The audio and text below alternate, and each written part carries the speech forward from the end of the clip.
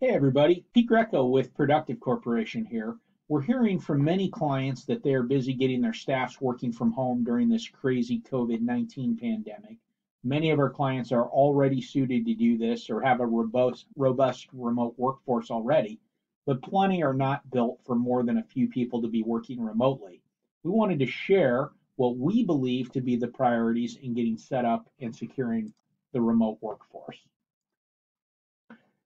I organize this in the order that I would be thinking about it, but depending on your organization, you may have some of these items rearranged differently or maybe not applicable because you're already 100% cloud based or already have access or whatever.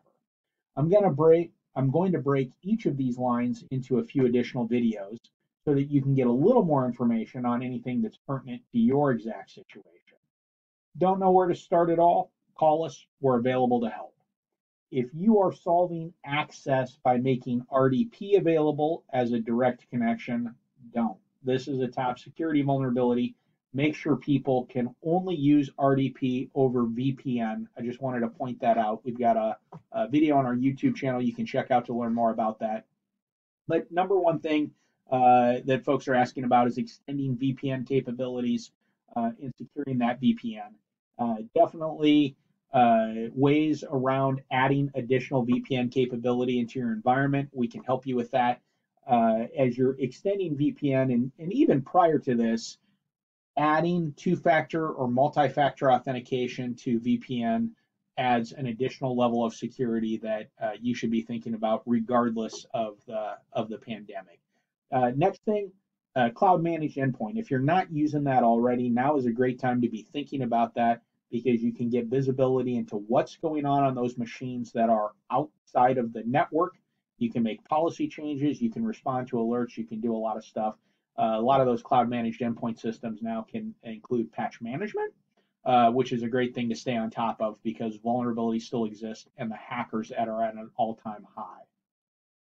Talk to a lot of schools specifically who are trying to figure out how to send tablets or Chromebooks home. If they didn't already have a one-to-one initiative, they might be trying to add these into the environment.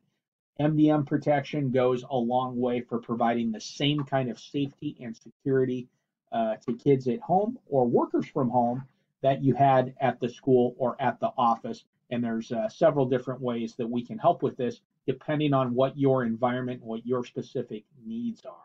Now, if you're already using Office 365, turn on two-factor authentication.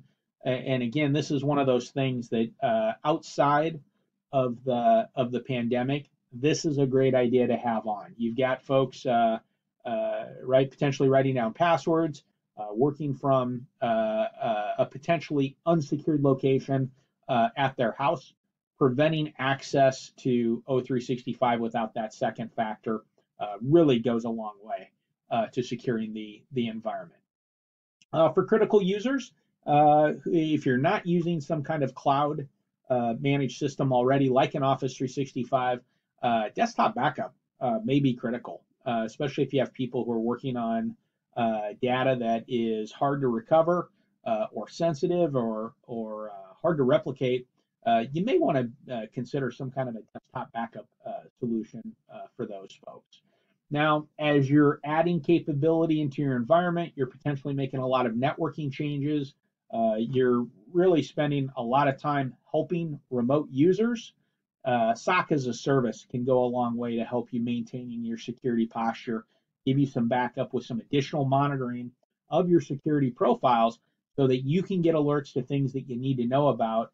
And when you're not responding to those, you're busy helping folks get their VPN set up, gaining access to their applications, maybe solving some problems on their home machine, even though those aren't your headaches, they're your headache now so that you can get those folks back to work.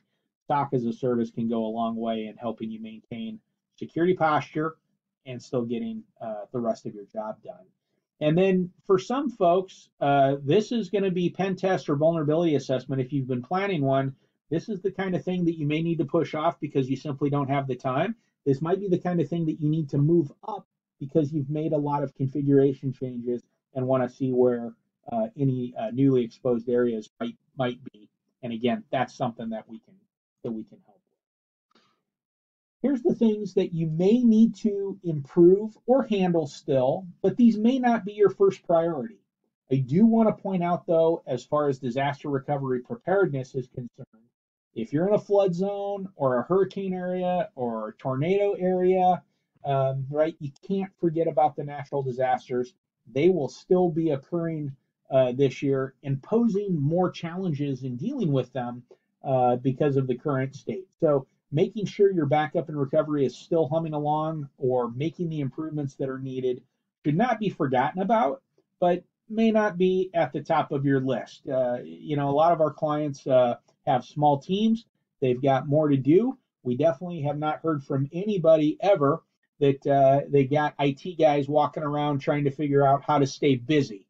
And I'm sure everybody watching this video is in that same boat, so we can appreciate that. But while it needs to go maybe to the bottom of the list, cannot be forgotten about.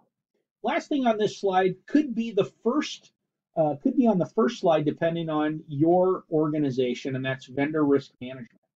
As your vendors and connected partners are making rapid network changes and improvements and expanding capability, this could be negatively impacting you if they're connecting into your network, if they're not paying attention to security or just moving so fast that they're not catching the newly created gaps. So this could be number one with a bullet for some folks, and we can figure this out, help you figure this out for sure.